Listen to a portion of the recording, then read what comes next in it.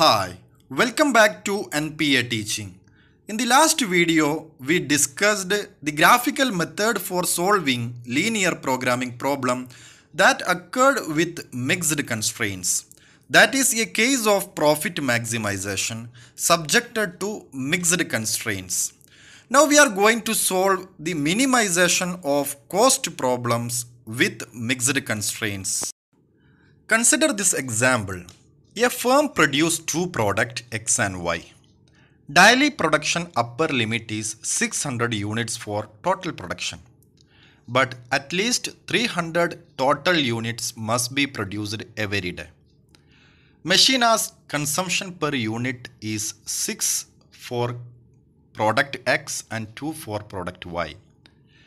At least 1200 machinas must be used daily. Manufacturing cost per unit are rupee 50 for product X and rupee 20 for product Y.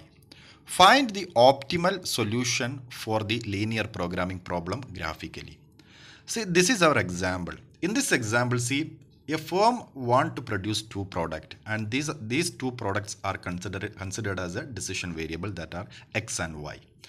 See here, manufacturer wants to minimize the cost. So our objective function is minimization of cost, because manufacturing cost per unit is given here. So the objective function is given, that is minimization of cost.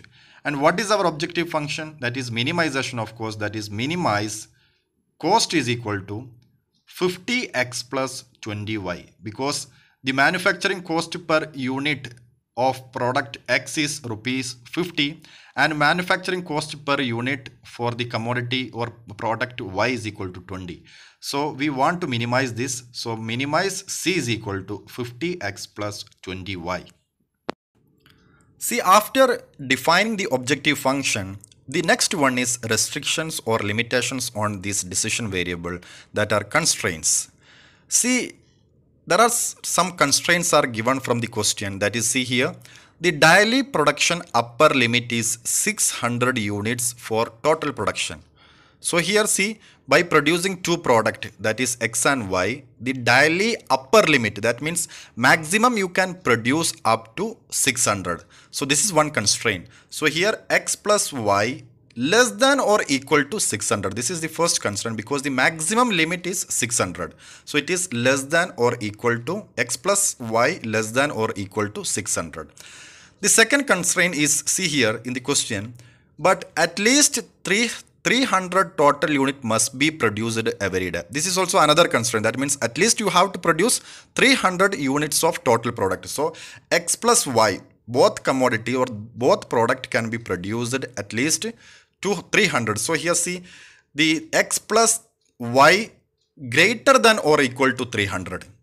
See here, the constraint is greater than or equal to 300. Why it is? Because at least the manufacturer produce 300 total units every day. So this is another constraint. And see, the third constraint is here. Machina's consumption per unit is 6 for X and 2 for Y. And at the same time, the maximum hours of machine is used daily at least is 1200. So here it will become 6x plus 2y at least. So it will be greater than or equal to 1200. So the third constraint is 6x plus 2y greater than or equal to 1200. The next one is non-negativity constraints. That means the value of decision variable, that are X and Y, are greater than or equal to 0. That means the value of X is greater than equal to 0, and similarly the value of Y also greater than or equal to 0. Thus, the first step to solve the linear programming problem, that is, we have to formulate a linear programming problem. From the given question, we are formulated our linear programming problem. That is, here the decision variables are two, that are X and Y, so that we can solve this problem graphically. The objective function is minimization of cost, that is, minimize C is equal to 50x plus 20y, subjected to the constraint that are X plus Y less than or equal to 600, X plus Y greater than or equal to 300, and 6x plus 2y is greater than or equal to 1200. See here, we have a little bit different constraint, that is mixed constraint here. In this example, two constraints are greater than or equal to type, and one constraint is less than or equal to type. That's why we have a mixed constraint model, and at the same time our objective function is minimization of cost. In this way, this example is variant from the previous example. And of course, we have a non-negativity constraints of decision variable. That means the value of x is equal to greater than 0 and the value of y is also greater than or equal to 0. Once the linear programming mathematical model is framed, then the next step is to construct a graph and plot the constraint lines. Here we have two decision variable, that is product x and product y. So the product x is taken along the horizontal axis or x-axis, and the product y is taken along the vertical axis or y-axis. Now, in order to plot the constraint lines on the graph, we want to find the coordinates of the constraints. For this purpose, we have to replace the inequality sign in the each constraints by an equality sign. Consider the first constraint, that is x plus y less than or equal to 600. So the first step is we have to replace the inequality sign with the equality sign. So the constraint 1 will become x plus y is equal to 600. In order to find out the value of x and y from the given constraint, let us assuming the value of y is equal to 0, then the value of x will be x plus y is equal to 0 is equal to 600. So we can solve it as x is equal to 600. And similarly, in order to find out the value of y, let us assuming the value of x is equal to 0, then it will become 0 plus y is equal to 600. Therefore, y is equal to 600. So we got the 2 points of the coordinates, that is x is equal to 600 and y is equal to also 600. To mark the points on the graph, we need to select appropriate scale. Which scale to take will of course entirely depending upon the maximum value of x and y, which we are calculated from the coordinates of the given constraint. See here we are using 0, 100, 200, 300, 400, 500 and 600 in both x and y axis. Now we are going to plot and draw the line joining the 2 points, that is x is equal to 600 and y is equal to 600 to represent the first constraint. So this red line showing the first constraint, that is x plus y is equal to 600, where the value of x is equal to 600 and the value of y also equal to 600. As we know, the constraint 1, that is x plus y less than or equal to 600. So here every point on the line satisfy the equality on the equation, and every point below the line will satisfy the inequality sign, because here the constraint is less than or equal to type. So it is every point below the line will satisfy the inequality sign. Similarly, consider the second constraint, that is x plus y greater than or equal to 300. So the first step is here we have to replace the inequality sign in the given constraint by equality sign. So it will become x plus y is equal to 300. By assuming value of y is equal to 0, we can find the value of x, that is x plus 0 is equal to 300. Therefore, x is equal to 300. And similarly, in order to find out the value of y, let us assuming the value of x is equal to 0, then it will become 0 plus y is equal to 300. Therefore, y also equal to 300. Now, we are going to plot and draw the another line joining the 2 points, that means x is equal to 300 and y is equal to 300 to represent the second constraint. See, this blue line shows the second constraint, that means x plus y greater than or equal to 300, where the value of x is equal to 300 and the value of y also equal to 300. See here, the every point on the line satisfy the equality on the equation, and every point above the line will satisfy the inequality sign, because here the constraint is greater than or equal to type. So here every point above the line will satisfy the inequality. Now consider the third constraint, that is 6x plus 2y greater than or equal to 1200. So here the first step is to replace the inequality sign in the given constraint with the equality sign. So here it will become 6x plus 2y is equal to 1200.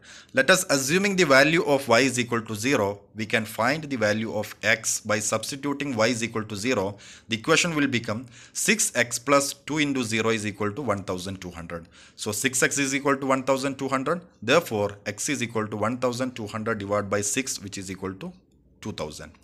Similarly, we can find out the value of y by assuming the value of x is equal to 0. Then by substituting x is equal to 0, the equation will become 6 into 0 plus 2y is equal to 1200. So 2y is equal to 1200. Therefore, y is equal to 1200 divided by 2, which is equal to 600. Now we are going to plot and draw the another line joining the 2 points where value of x is equal to 200 and the value of y is equal to 600 to represent the third constraint. See here, the green line showing the third constraint, that is 6x plus 2y is equal to 1200. In the case of this third constraint, every point on the line satisfy the equality on the equation, and every point above the line will satisfy the inequality sign, because here the constraint is 6x plus 2y greater than or equal to 1200. So here the inequality sign is greater than or equal to type. So every point above line will satisfy the inequality sign. After drawing 3 lines which represents 3 constraints, the next step is to identify the feasible solution region. See, the feasible region is the region bounded by constraint lines. All the points inside the feasible region or boundary of the feasible region or at the corner of the feasible region satisfy all the constraints. The most important care should be given in this example while we were drawing and considering the feasible region, because our 2 constraints are greater than or equal to type. Hence, feasible region will be above or to the right of these constraints. Therefore, see, we will shade the above or the right areas of blue and green lines because both of these constraints are greater than or equal to type. The another constraint, that is constraint which is less than or equal to type. One constraint is less than or equal to type. Hence, the feasible region will be below or to the left of this constraint line. Here the shaded area will be the left of the red line, because this constraint is less than or equal to type. Hence, the feasible region here is the area bounded by A, B, C and D. After finding the feasible region, the next step is to find the optimal solution of the given problem, which is considered as the final stage. See here, in the feasible region, we can see there are infinitely many points that satisfy a given constraints simultaneously. But how we will get the minimum value of the objective function? The optimal solution is always lies at one of the vertices or corner of the feasible region. Here see, we have 4 vertices or corner points, that is A, B, C and D. At first corner point A, where the value of x is equal to 0 and the value of y is equal to 600. The second corner point B, where the value of x is equal to 600 and the value of y is equal to 0. And the corner point C, where x is equal to 300 and y is equal to 0. And the fourth corner point is point D, which is the intersection point of 2 lines on the graph. In order to find out the value of x and y at the point D, we have to solve both equations simultaneously. See, at point D, where 2 lines are intersecting, that means blue line and green lines are intersecting. The blue line showing that x plus y is equal to 300 and the green line showing that it is 6x plus 2y is equal to 1200. So we have a 2 equation and we have to solve these 2 equations simultaneously because we have to find out the 2 unknown values of x and y. See, in order to find out the value of x and y at point D, we have to solve this simultaneous equation. The first equation here is 6x plus 2y is equal to 1200, and the second equation is 6x plus y is equal to 300. In order to solve this simultaneous equation, we have to multiply the equation second with 6. Therefore, the equation second will become 6x plus 6y is equal to 1800, which is considered as the third equation. So by taking the first and third equation, we can solve this simultaneous equation. So here 6x minus 6x is equal to 0, it will be cancelled. Then 6y minus 2y, which will be 4y, which is equal to 1800 minus 1200, which is equal to 600. So 4y is equal to 600. Therefore, y is equal to 600 divided by 4, which is equal to 150. Substitute the value of y is equal to 150 in the equation number 1. That is, equation number 1 is equal to 6x plus 2y is equal to 1200. So substituting value of y is equal to 150, it will become 6x plus 2 into 150, which is equal to 1200. So it will be 6x plus 300 is equal to 1200. Therefore, 6x is equal to 900. X is equal to 900 divided by 6, which is again also equal to 150. So we have calculated the value of x and y at the corner point D. So corner point D, where x is equal to 150 and y is equal to 150. In order to find out the optimum point, that is minimum cost from the given 4 corner points, substitute the value of x and y in each corner points on the objective function.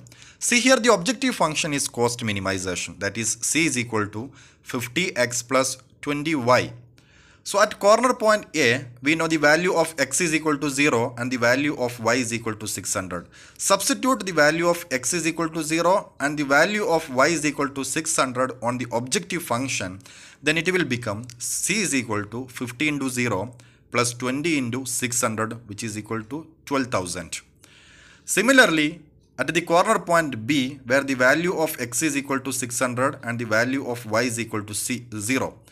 So by substituting this on the objective function, it will become c is equal to 50 into 600 plus 20 into 0, which is equal to 30,000. At corner point C, the value of x is equal to 300 and the value of y is equal to 0.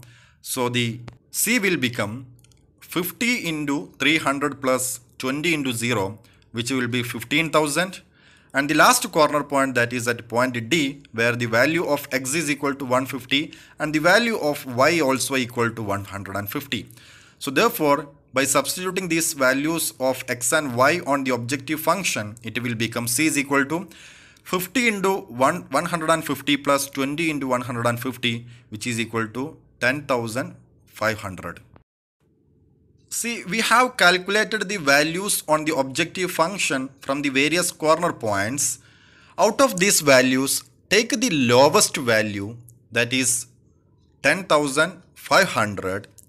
This is considered as an optimal solution or minimum cost. That's why we are considering the lowest value, because we want to minimize the cost. So in order to have minimum cost with the given constraints, the manufacturer produce 150 units of product X, and again the manufacturer also wants to produce 150 units of Y, so that his cost should be minimum, and the minimum cost is rupees 10,500. So this is the solution for the given linear programming problem. See, we discussed the graphical method for solving the cost minimization problem with mixed constraints. In the next video, we will solve linear programming problem by using simplex method. Have a nice day and see you in the next video. Thank you.